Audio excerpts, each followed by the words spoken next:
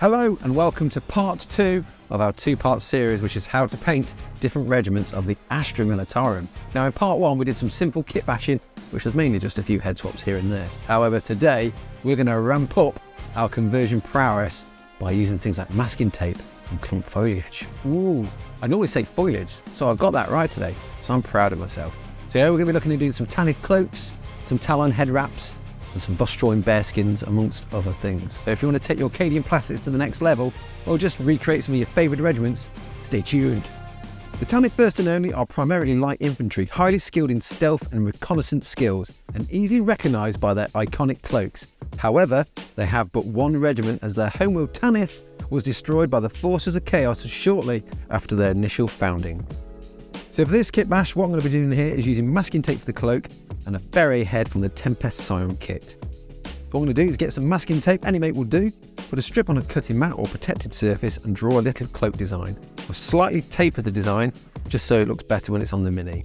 Then cut it out with a nice sharp knife and then place it onto the figure. Now I've not glued this at this point, but you can always do that after if you're happy with the placement. And all I'm going to do here is just manipulate that masking tape and get it into the desired position. I'm using my knife as I can easily snip bits off if I need to, but any pointy tool will work. If your cloak is too long at the end as well, don't worry, just gently tear that bit off at the bottom and it gives it a nice natural effect.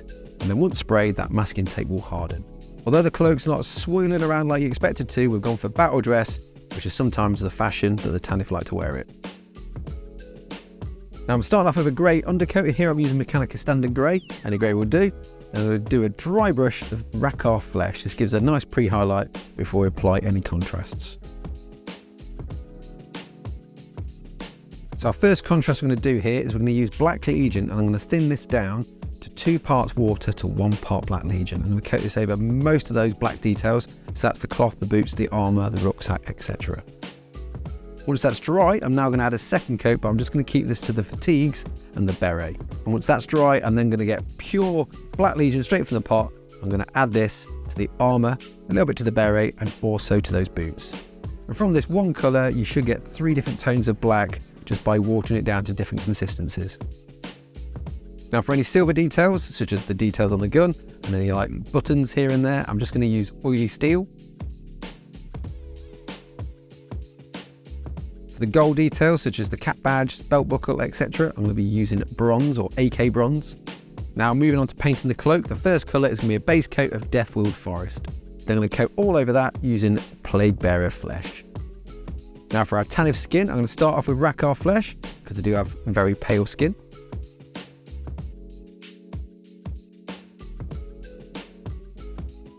For any hair, such as this mighty moustache or the wooden stock, I'm going to be using Cygor Brown.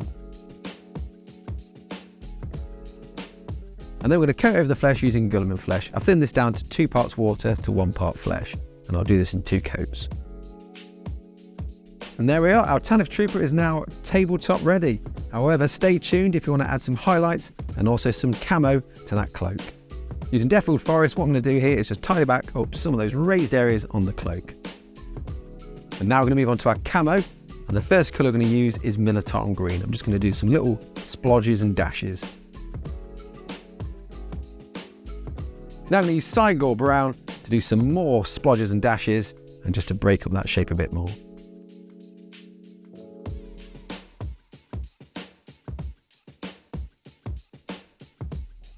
And to finish off those camo cloaks, what I'm going to do here is add a third camo design using Ogryn Camo, and then use that Ogryn Camo as an edge highlight on the cloth. Again, use the edge of your brush where you can.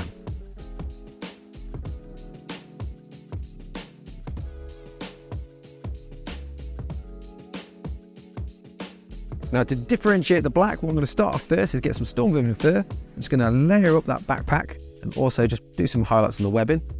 I'll do a little bit on the beret and also some bits on the boots as well.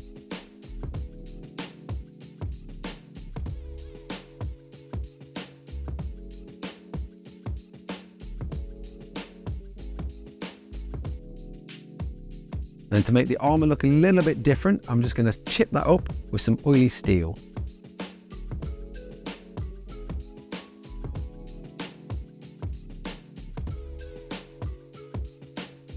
With the armour chips up, what I'm now going to do is get some Rakarth Flesh and just re-layer up some of that skin. Again, in places it can be a little bit stark, so just get that mix of gum and flesh and just coat over, just to add a little bit of depth here and there. And finally, I'm going to get some Storm Fiend and do the iconic tattoos that's very reminiscent of the Tanith troopers. Just a simple one here on the wrist, just a couple of lines and some dots if you're feeling brave enough.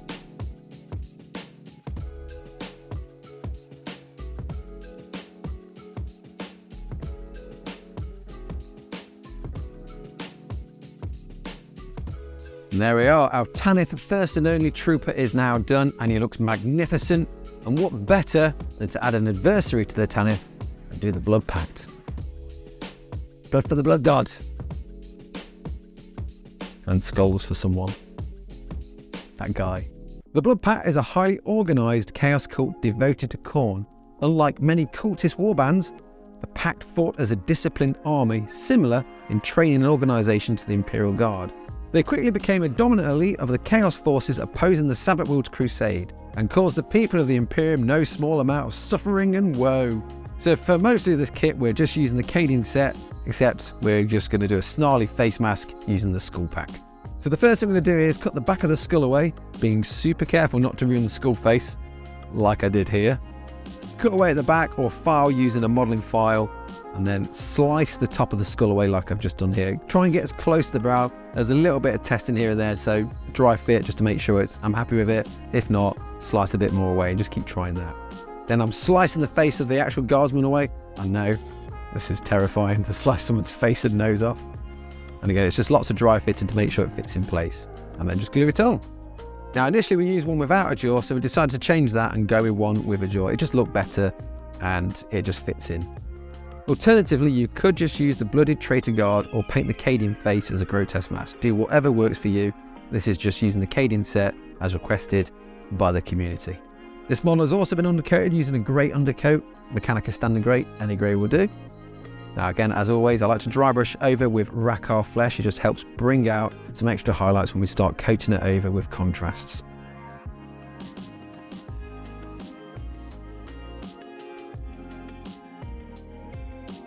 And the first contrast we're going to be using here is Flesh Tearers Red, and that's for the red cloth. Again, you don't have to be super neat at this point because we'll be painting over that armour later on.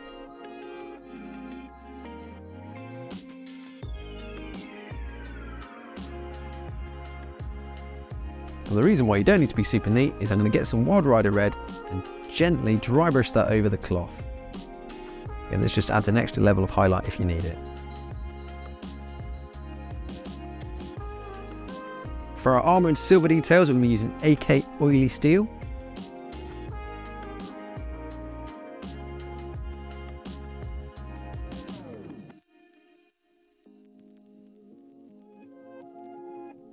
For any black details, I'm going to get some Black Legion and apply that straight from the pot. Any gold elements, we're using AK Bronze. I know it's bronze, not gold, but it looks cool. And we're going to coat those details in Norn oil, so that's black, leather and silver details. Now our blood pact model is ready for the tabletop. However, if you want to add a little bit more punch to that red and also that armour, stay tuned. Now I'm going to get some more Wild Rider Reds here and do some highlighting on the cloth. I know I've already dry brushed, but this adds a little bit of extra definition. And if you stab it along the edges of the cloth, it makes it look a little bit torn and battered.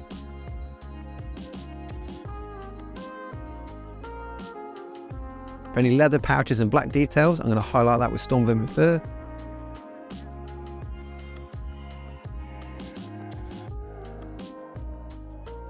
And for that gold skull face, I'm going to get some oily steel and just highlight some of those edges. Again, it's just going to stop it from being too gold and just knock it back a bit.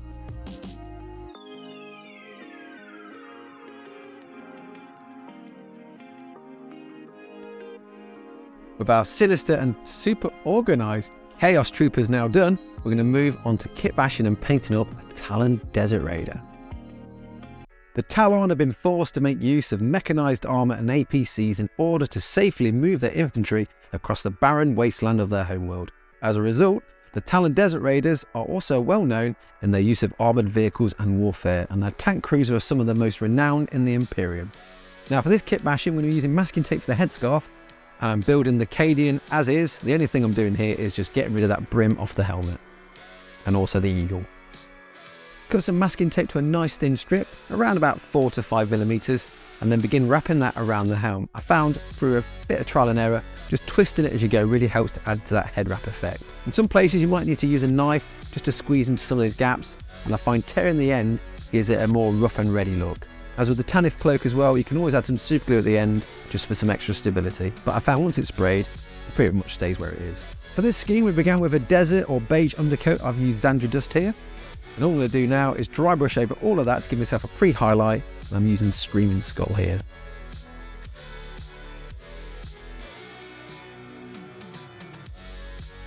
Then without being super neat, I'm just going to coat over the whole model using Seraphim Sepia. This is mainly for the cloth, but again it just adds a bit of extra definition for some of those other colours. The trousers, and we might as well do the camo at this point as well, we're using Wild Flesh. The camo is quite straightforward, it's quite large blotches.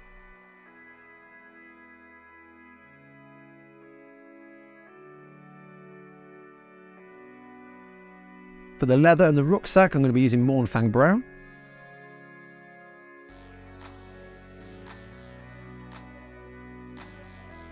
For the off-white of the scarf, I'm going to be using AK Rock Grey.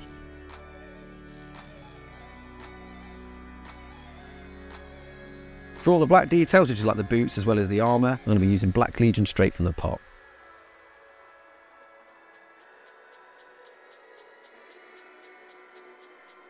For our silver details, so things on the las gun, any little buttons here and there, I'm going to be using AK Oily Steel.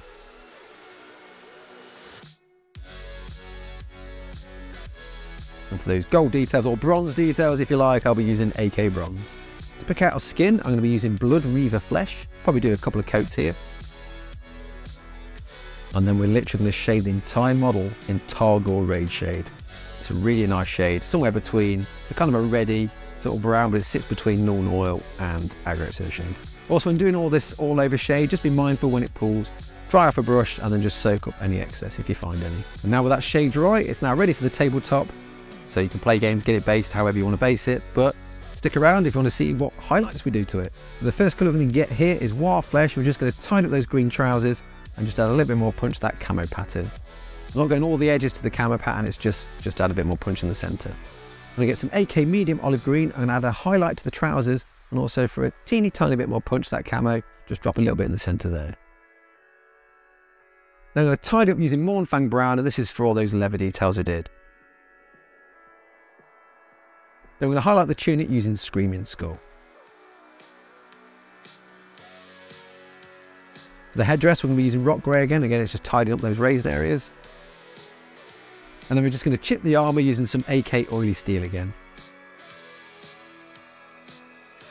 Then we're going to highlight the skin or layer it back up using some Blood Reaver Flesh. If you want it to go a bit lighter, just get some of that Screaming Skull and mix that in as well for a second or third highlight.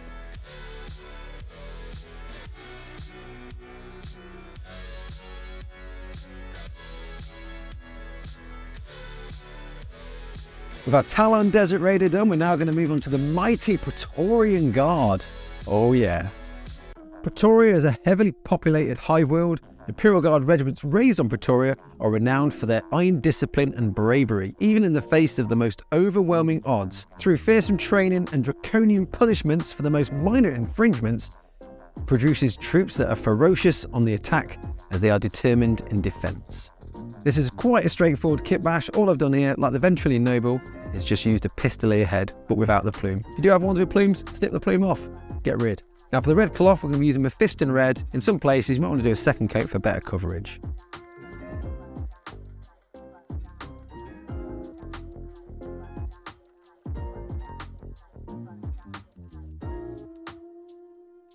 For the dark blue trousers, we're going to be using Cantor Blue. Inspired by the 40k roleplay game art, I'm going to be using Rakkar Flesh here for the armour. Again, you might just want to add a couple of layers of this.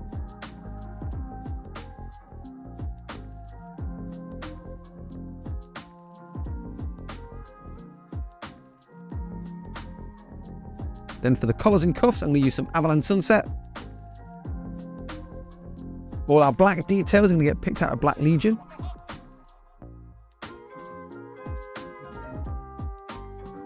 Any silver details, I'll be picking those out with AK Oily Steel.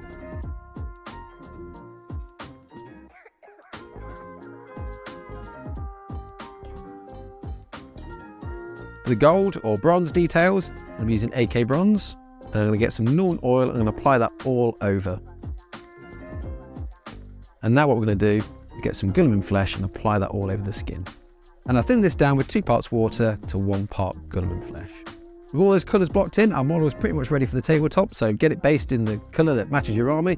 And if you want to hang around to see how we highlight it, stay tuned. So first up, we're going to tidy up the tunic using some Mephiston Red, again, just adding a bit more punch to that tunic.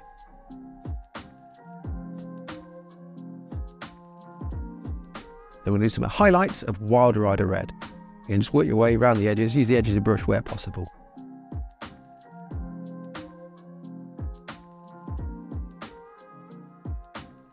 For the trousers, we're going to tidy those up with Cantor Blue, and then highlight them up with a Latop Blue.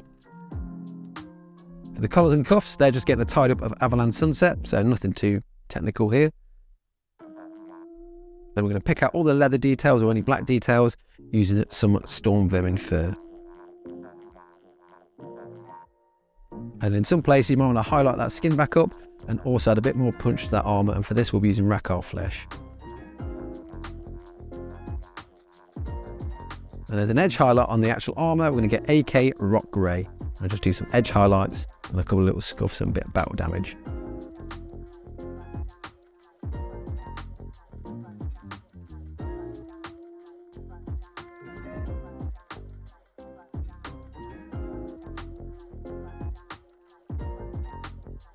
And there we are, super straightforward way of doing Praetorian Guard. So the last one now is going to be a Vostroyan, a little bit different, might seem a bit funky at first, but stay tuned, we're going to be using some clump foliage.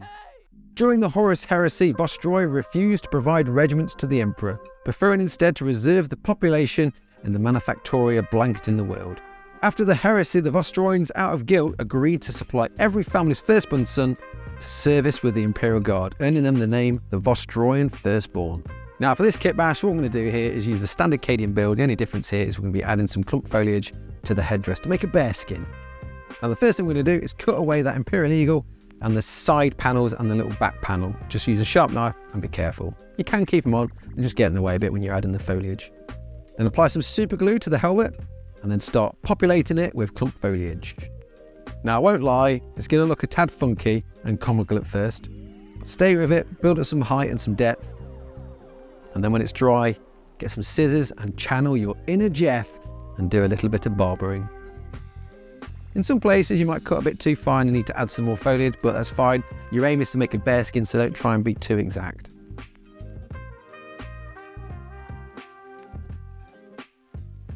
From an undercoat of Mechanica Standard Grey, we're now going to start applying some AK Vermilion to the red cloth.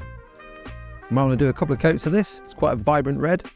After you picked out the red cloth, if you did get any on the grey trousers, just get some Mechanica Standard Grey in a pot and just tidy back up. For any bronze details, such as the armour and also belt buckles, etc., we're going to apply AK Bronze.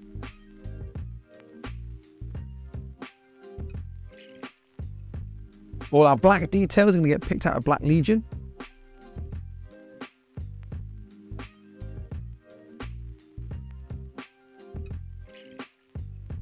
And for the wooden gun casing, what we're going to do here is use Catachan flesh for that. Also when using Catachan flesh, just get yourself an old brush and just dry brush that over the bear skin. Then it's a matter of picking out some silver details using Oily Steel.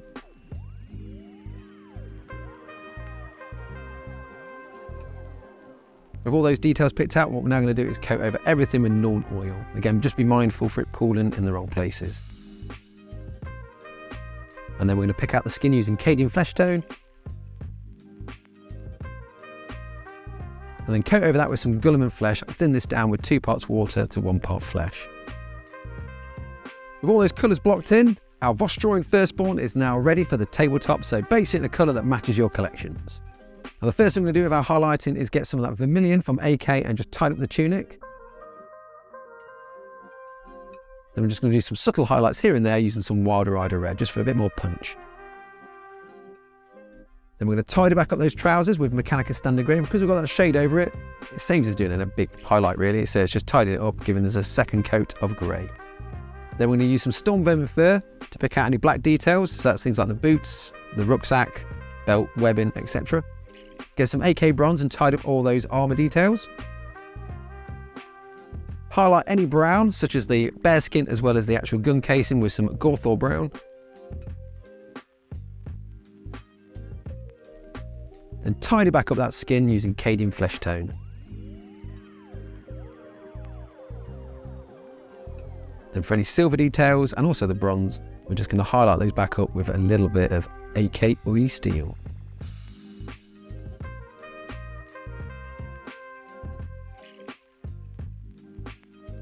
There we are, our Vostroyan Firstborn is now done. Now, if you didn't get a chance to check out part 1 where we did 5 other regiments, a little bit more simple kit bashes, check that video out up here. As always, thank you very much for watching.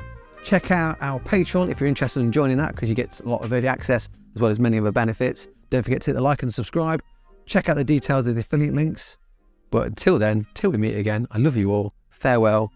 Cadia stands, sort of, in bits. Floating around the galaxy. It's in bits. The guys aren't in bits, but the planet's in bits. At least that's what I'm told. They lose, by the way.